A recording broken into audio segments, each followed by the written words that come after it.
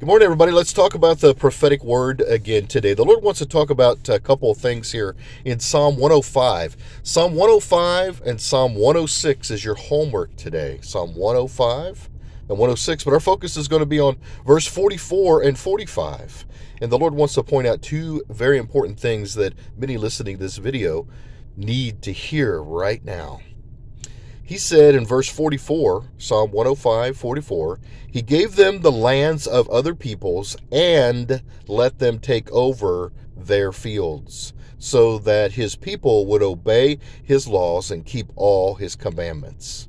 So the first thing is, the Lord will give you what you have so that you have a stronger relationship with Him. Acts chapter 17 says that. James chapter 1 says that. The Lord actually gives those things for the purpose of, whether it's a relationship, finances, different things, not for us to draw away from our relationship with Him, but draw closer. It says so that His people would obey His laws and keep all His commands.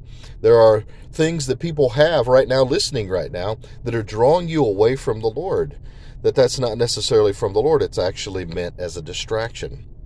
And so you need to think about and pray about whether you need to keep that or not. If that's drawing you away from the Lord and it's not strengthening you, then it's not from Him. It's a distraction to keep you from your relationship with God. The second thing is, there are those who are in the position where they know God is about to do something, but they have this concern. All of a sudden, it's come over them, this overwhelming concern that they're not going to be able to do. What are the first steps? What are the first things that I need to do? I don't know if I have the ability. I don't know if I'm going to have the resources. I'm very concerned about what's happening.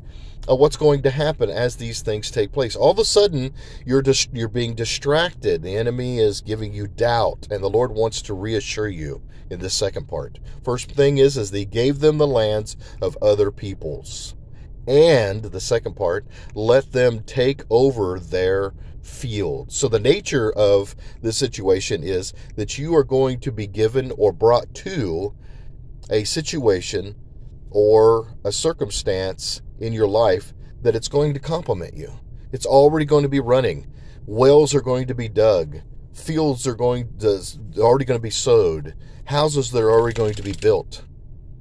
The Lord is going to bring you into a place that you can handle so that you maintain your relationship with Him, that you strengthen and you grow in the grace and knowledge of our Lord and Savior Jesus Christ. God bless you guys.